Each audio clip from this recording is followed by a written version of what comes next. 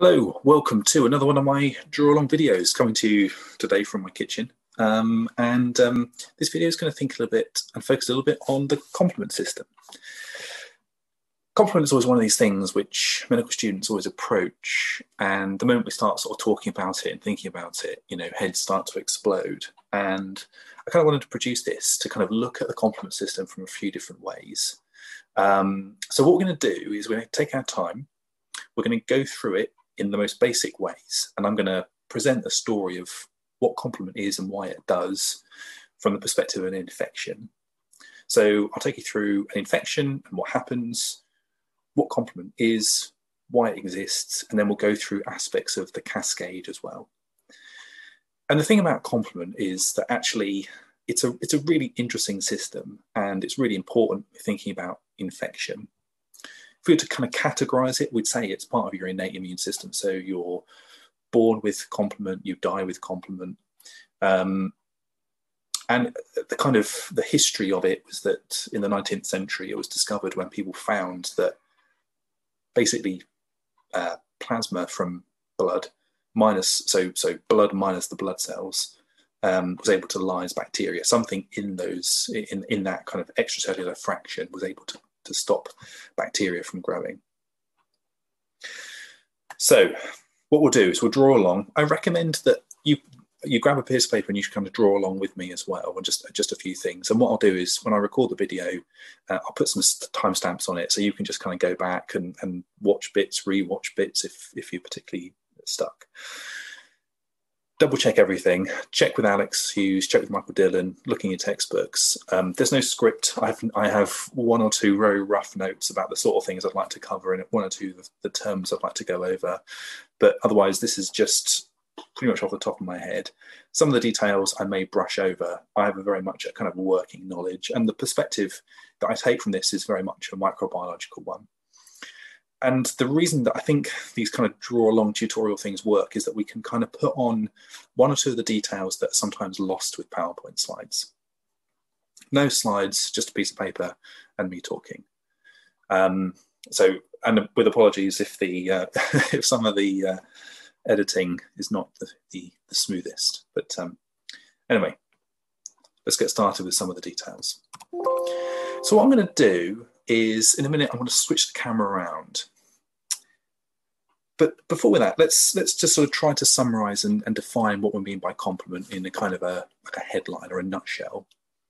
So if I was to define it, I'd say that it was it's a cascade or a cascade reaction of a series of soluble proteins that originate and are made in your liver. And what happens is that these proteins circulate around the body. They're found in extracellular fluid, and they're found in a kind of an inactive form. What happens is that some of them will stick to the surfaces of bacteria, and they then catalyze the conversion of subsequent proteins in the complement cascade to become active. Different parts of the complement system do different things. So some are involved in inflammation, some are involved in opsonization. Some are involved in forming something called the membrane attack complex. So let's start by sweeping the camera around and going through it. Okay. So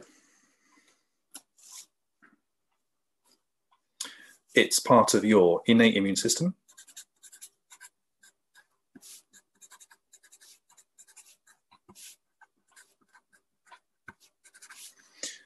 Of course, when we're thinking about the immune system, there are naturally overlaps with the adaptive immune system as well.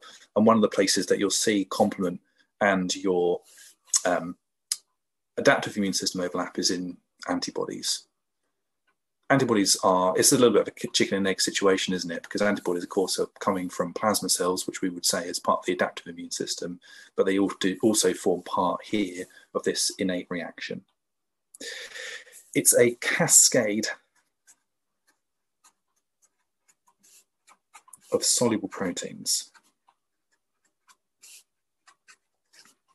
As I go through the complement system, I'm going to draw the proteins as looking a little bit like this. With apologies, I'm not John Chilton produces some fantastic cartoons. I'm afraid I'm definitely not John Chilton, but I'm going to try to draw this in my own way.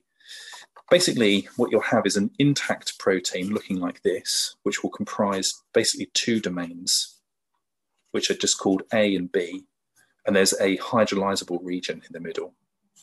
And this can be broken. So one protein can basically, which is in an inactive form, will form an A part and a B part. And in turn, what we may see is that this protein further catalyzes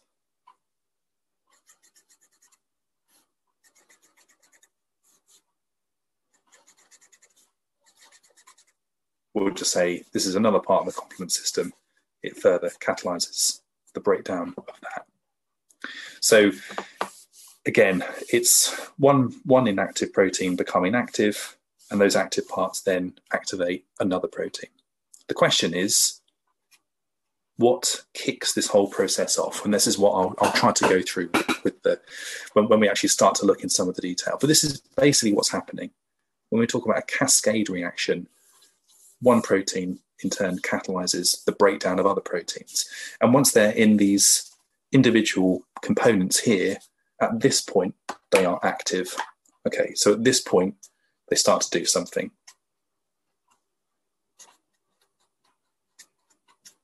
But only once they've been broken down. Fine, okay. Went through before some of the functions of complement. Again, if you've forgotten what they are, let's just quickly review them. So there are actually a few things. Again, this little tutorial is not intended to be exhaustive, but there are a few things. So it's involved in inflammation.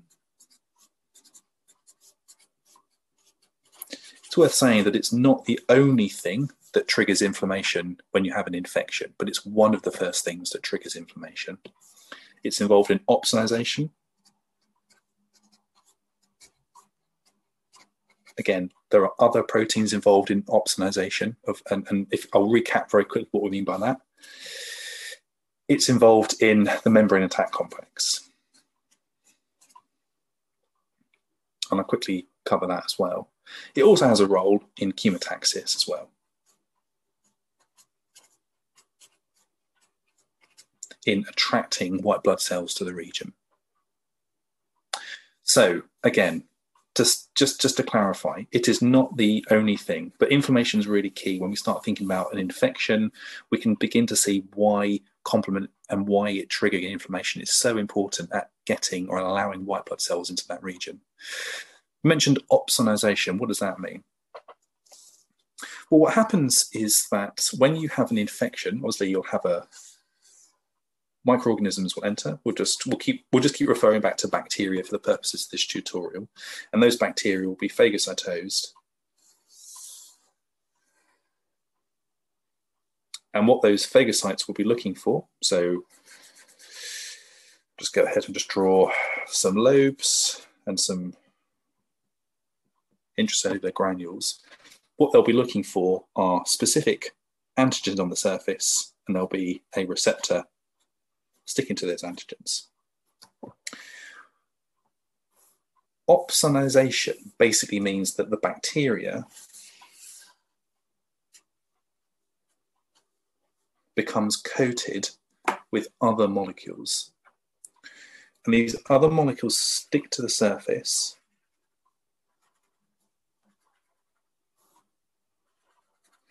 and it actually makes the phagocytosis happen much faster, because now this forms an additional bridge for those phagocytes to stick to the surface of the bacteria. So opsonization basically means phagocytosis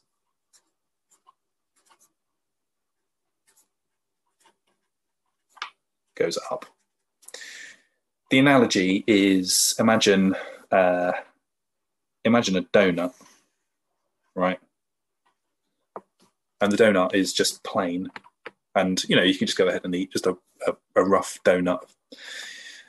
But if you kind of decorate it with some sort of nice sprinkles, and you put some chocolate bits all over the surface of it, and you put some nice, sugar over the surface of it and what have you, well, then it just becomes that much tastier. And so you gobble it down. Then you sort of think to yourself, maybe I fancy another one. That's basically what you're doing to a bacterium. Well, that's in effect what opsonins are doing to the surface of the bacteria with a white blood cell.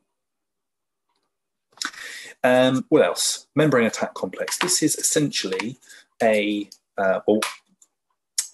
a series of proteins which form.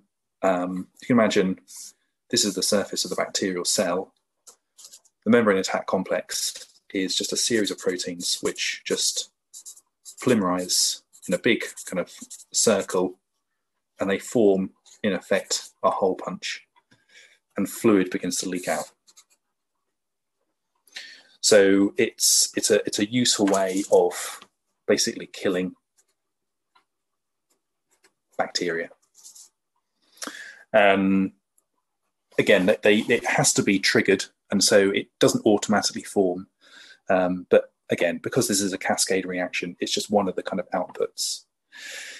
And then chemotaxis. So basically, what some of the proteins can do is form a gradient. And so what you have is a situation where you'll have your bacterial cell, and there'll be complement proteins will be activated, and that will then form a concentration gradient, becoming fewer and fewer and fewer. And then cells will basically detect the presence of these molecules, and they will move up the concentration gradient until they come to the bacteria. So it's quite an efficient way of attracting white blood cells to the bacteria. So basically, you've got a few things there. And it's worth just reiterating this because, again, sometimes people get so lost in the detail and they get so lost in the complement cascade that they actually forget what the purpose of the complement is in the first place. There are certain genetic diseases, certain hereditary diseases where you're born sometimes without parts of the complement system, and you're, in some cases, susceptible to recurrent infections because your body is not able to do these initial steps very effectively. Okay, right. Let's move on to the next bit. Okay, so in that first part, we went through basically what complement is and what it does. Let's go through an infection. I'll start by saying one of the most important messages in microbiology, certainly year one.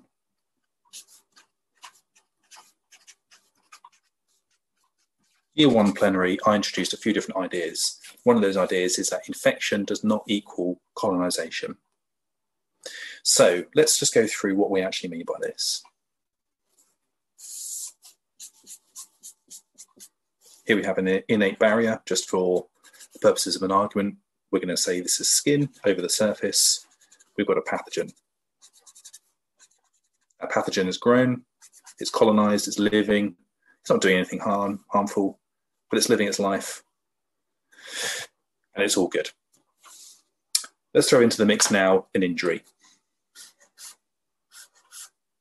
And that innate barrier has been breached. And it's now allowing that pathogen to escape, or rather invade. Technically, we would define an infection as, just move this down so you can see, is a invasion of a tissue.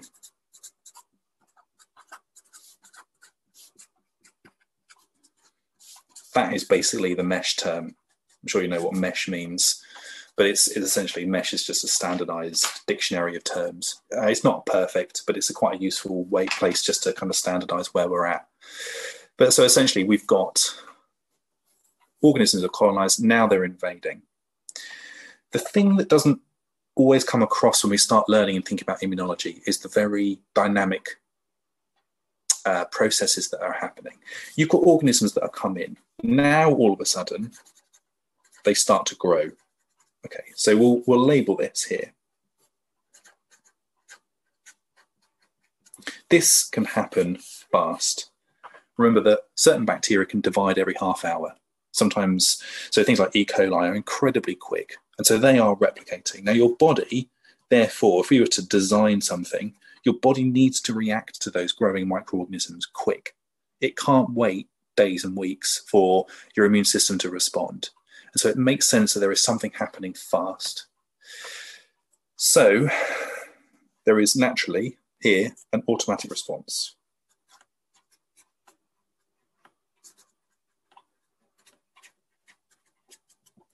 What do we need? Well, we could have, for example, antibodies. Okay, so we've got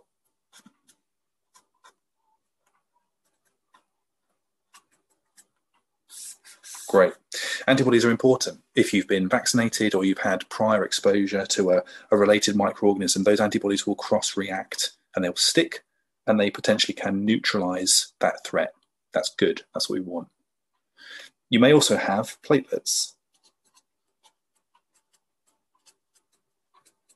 Not necessarily involved in the infection process, but again, we've got some tissue injury happening here. And then, of course, we've got complement.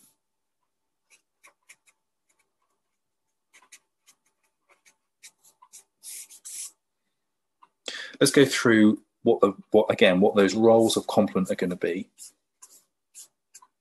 Inflammation,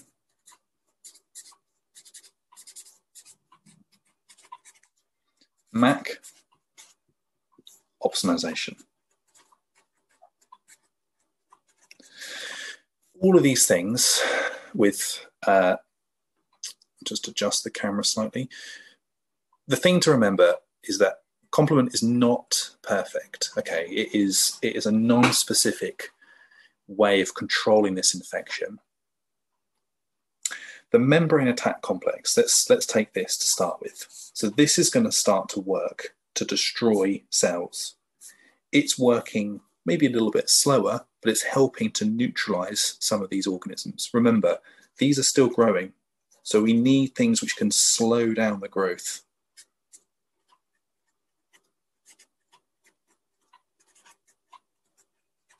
Okay. Opsonization. Remember, these are going to be the things which are sticking to the surface. So any phagocytes are going to now start to be working, and they're working to gobble up these bacteria. Okay, so they're working overtime. What about inflammation? Well, the inflammation is important and is really crucial at making nearby vessels leaky. Why? Because, of course, we've also got white blood cells are going to be moving in. They need to come out of these blood vessels to get into the area, and they are then going to move over to start neutralizing the infection. But also, that allows for other soluble proteins out as well, which contain more antibodies, more complement, and so on. So let's just think of it from this point of view. You've got an infection, bacteria have entered, your complement activates automatically when those organisms are present, and that's good because what it's doing is it's paving the way for the immune system to move in. You've got those phagocytes can move in. This is aided as well by some of those initial antigen-presenting cells. So you're thinking about in macrophages,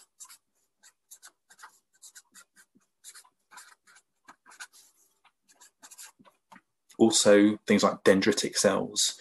And guess what? They're also going to be doing this. They're also triggering inflammation. And that's required. They're also going to be signaling via their cytokines for those professional phagocytes to come in, such as neutrophils, if it's a bacterial infection, that is. So we've got an idea of what's going on straight away. So that's the infection. Next, we'll think a little bit about the cascade reaction. Okay, welcome back. So I've zoomed out a little bit just so you can see what I'm going to be doing. Hello, everyone. And in this part, what we're going to do is we're going to go through the cascade reaction. We're going to do this in 2 parts. So in part 1, I'm going to go through the cascade in a bit of detail, and then in part 2, I'm going to basically just go through the kind of the summary and then nuts and bolts. There are 2 things which I need to explain before we get started, and that's a little bit about the nomenclature of some of these proteins, so the naming of these proteins, and also a quick thing about antibodies, because antibodies play an important part of this complement story. Let's start with an antibody. I often depict them as a Y-shaped. This is basically kind of often how they're shown. In particular, the antibody, which I'm just going to show here, is IgG. Again, you may remember that there are 5 types of antibodies, and so others, such as IgM, for example, comprised of actually 5 components like this. What, in essence, you've got is this bit down here is variable, and this is the bit that changes in accordance to which pathogen these antibodies can bind to. And this is sometimes this bit up here is sometimes called the FC fragment. This is the kind of the bit more of the sort of the standardized part of the antibody. This is important, and we'll come back to this in a second. Now, the other thing is I mentioned the nomenclature of some of these proteins. Complement proteins are called by C and then a number. So there's C1, and they go right the way through to C9. And what we'll see in a minute is that I will then start to refer to some as A and B, and that refers to their kind of breakdown parts. So let's imagine C3. C3 is comprised, as many of these proteins are, as 2 domains. When it breaks down, it becomes C3A and C3B. And as a reminder, this is inactive and this is active. Okay, so just so that we're all nice and clear, remember that it's these active bits that do their kind of biologic function. Just press that so you can actually see it. Okay. We've got an infection and a bacteria has just entered the system. As mentioned before, we need an automatic response. Well, what's going to happen very early is that you're going to see binding to the surface by antibodies.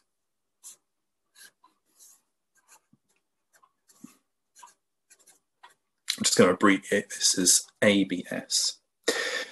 What happens is that to this fragment, we see the first of the complement proteins stick. And this is called C1. Goes by other names as well. C1 does a few different things, but one of the main things it does is that it converts or acts on the next step, which is, unsurprisingly, called C2. C2, which I'll just draw here, is broken down to form C2A and C2B. Fine. It also works, a bit confusingly, on another protein, which is called C4. And C4, guess what, is made up of 2 bits, which I'll just draw here in green.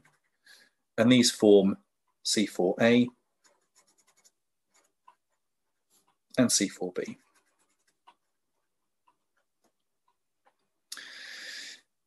These 2 characters combine, and they come together to form a kind of a chimeric complex, which is referred to as the C3 convertase.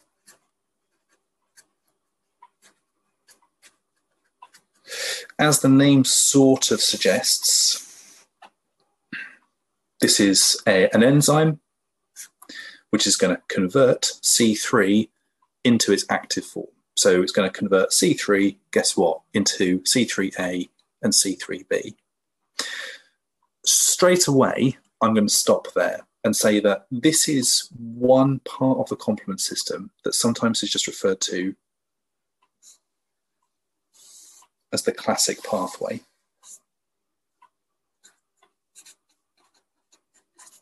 Okay. This is going to work on the next protein, which, as I mentioned, I've drew up here as black, but I'm going to redraw it here as orange, just to try to give some, well, just to vary it up really. And this is C3. C3 naturally hydrolyzes a bit. So what do I mean by that? What I mean is that it is produced, like all these proteins are, they're produced in the liver. And when they're produced, a small percentage just naturally break down anyway to C3A and B.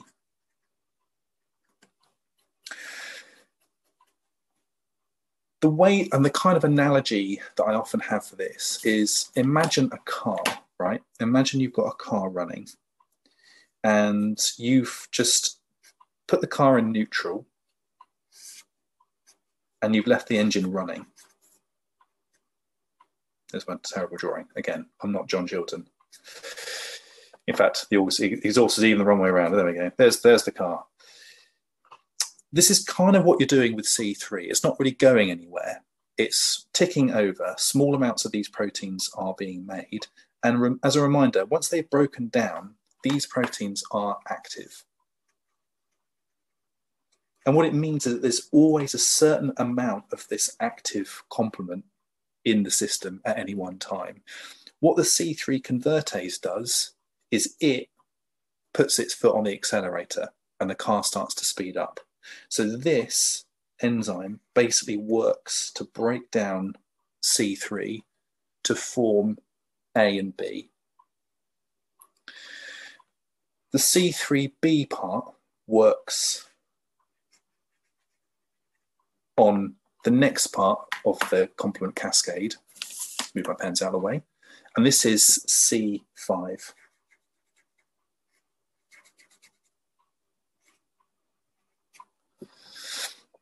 Surprise, surprise. C5 becomes C5a and C5b. This protein is important because it's this that basically goes on to form the membrane attack complex, along with basically all the other proteins up until number 9. And this protein is involved in inflammation. We're actually going to stop the cascade drawing here because we can basically now start to summarize all the stuff that's going on. Let's go right back to the start and just think about what's actually happened. Your pathogen has arrived. Antibodies have stuck to the surface, and they have effectively started this whole thing kicking off. You've got a few different proteins that have been made. C2A, C4A, and C3A. And these are involved in inflammation.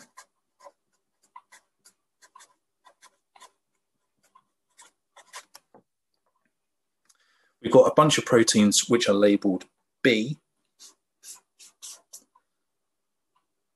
C3b, and these are involved in opsonization.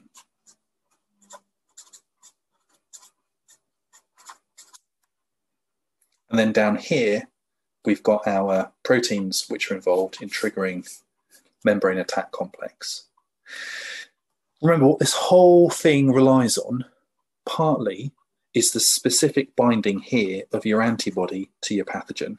Without this here, without the antibody sticking specifically to the pathogen, we don't get the formation of the C3 convertase, which puts its foot on the gas to form these two proteins here.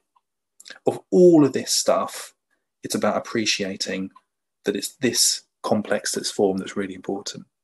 Now, we've actually got the other thing to say is that we've got one pathway here. This is the classic. This is the other part over here, and this is sometimes referred to as the alternate pathway.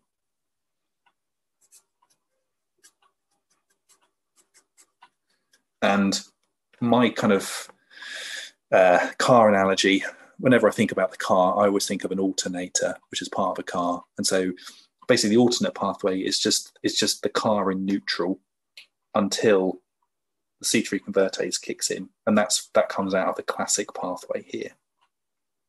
The alternate pathway relies on the fact that this C3 protein breaks down a little bit anyway, just in solution. There's more to it, but that's just my kind of nuts and bolts. This is basically what's going on. Oh, I nearly forgot. There's one more thing to say, and that is that there is a third pathway involved, and that begins. Let me start again. That begins MBL, mannose binding lectin. Mannose is a sugar, and it's found over the surface, or it's found on specific pathogens. It works very similar. So it works a little bit independently, but it's made up, it's quite a big protein, made up of different arms, and they all stick out like this, and they effectively work in the same way here. It's effectively similar in the sense that it will stick, maybe not quite as specific as an antibody, but it will stick to the surface of the bacteria, and it forms, in essence, like a nucleation point with which the complement protein, or this whole cascade, begins. So there we have it. Next part, let's go through this again, only a bit less detail, and we'll just kind of cut to the chase. Hello, hello. So this part of the video is the cascade reaction, but the Disney version. So let's say complement, it's the complement cascade, as though Disney have kind of come in, have said, let's just cut to the chase.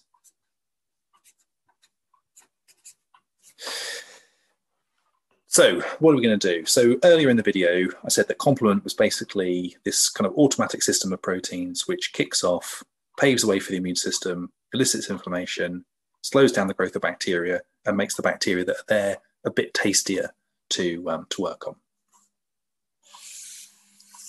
Pathogens just arrived, and our complement is now going to kick off.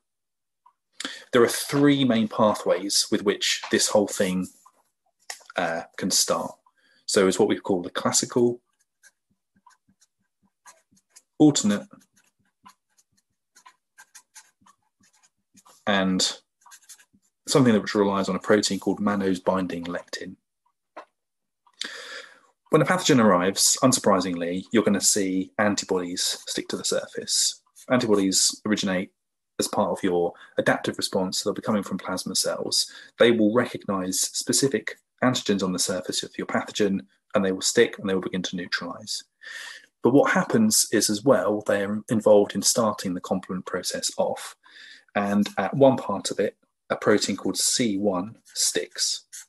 It looks a little bit like an antibody, I suppose, in its structure. Two arms, and then a kind of, let's call it a head. And it's this which basically is a little bit catalytic. What does it do? So the C1 portion converts another protein, which is called C2, into, which is found in, well, two domains. It breaks down to become an active protein. And it also converts another protein, which is called C4, again, into an active protein. Two of these will come together to form an enzyme, which we call the C3 convertase.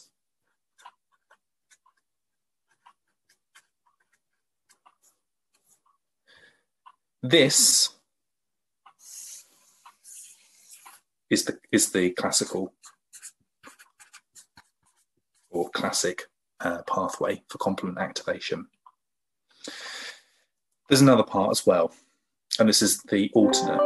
So what basically the alternate pathway does sorry if you heard my email beep in the background there, is that it converts C3, which I'll just draw like this.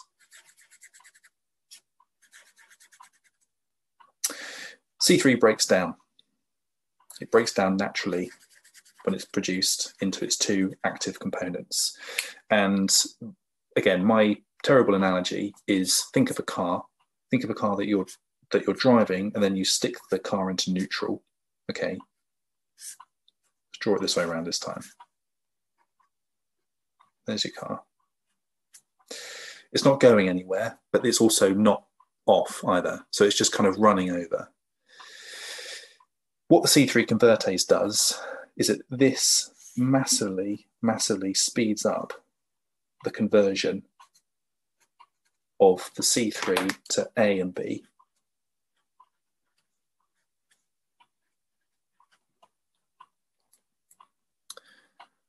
Why is that necessary? Well, basically what happens is that the C3A protein is an important pro-inflammatory molecule.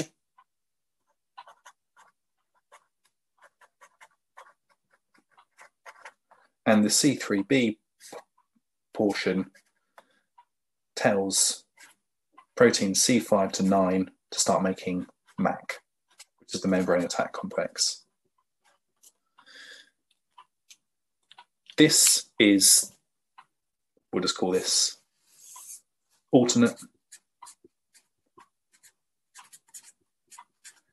And this is good because this is happening naturally, but slowly anyway. So it means that there's always some of these mediators around, particularly this one, which initiates MAC, should the pathogen suddenly appear.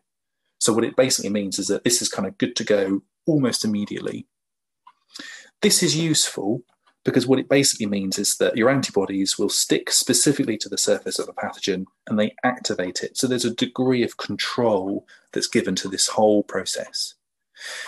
I mentioned this last one up here. What about that? Well, the mannose binding lectin is just an alternative way whereby bacteria can be, well, this protein will stick to mannose over the surface of bacteria, and that will actually kick this whole process off. So in effect, it's just another way of activating this whole process. What these both do is they produce the C3 convertase. This puts the foot on the gas of the conversion of C3 to C3A and B, and you get all these other things made. That's the Disney version of the clotting cascade. Well, thanks very much. There we have it. So we're going to finish and we're going to end on this particular image. We'll just go through just a couple of things to say again. We'll run through the whole thing, but just in a very sketchy way. So you've got pathogens have entered the body. They've started to replicate. Your body's responded by binding antibodies over the surface. These antibodies, in turn, as we've covered in lots of different ways, they will result in the C3 convertase forming, which in turn results in pro-inflammatory parts of that cascade being made, membrane attack complex, and an opsonization from happening. To look at it another way, the inflammation really allows white blood cells to kind of enter the region.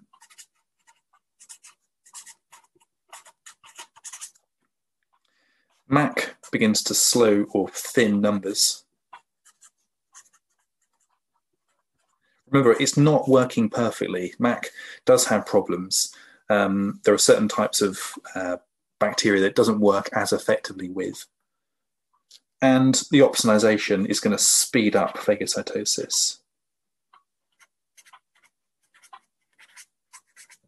And this is all good stuff because this is all part of a very carefully orchestrated process to allow other more specific parts of the immune system to come in and to deal with it. Well, thanks very much. There we have it. So a bit of a run through. Some of it not exactly too well rehearsed. Keen to know what you think. Keen to know if you'd like me to do more of these things. Aimed at year one students. Again, the key things. Think about what triggers complement. think about what the outputs are, and just become a little bit familiar with some of the steps in the middle. Don't do the flip side, which is spend so long focusing and learning the cascade that you lose sight of why does this thing need to exist.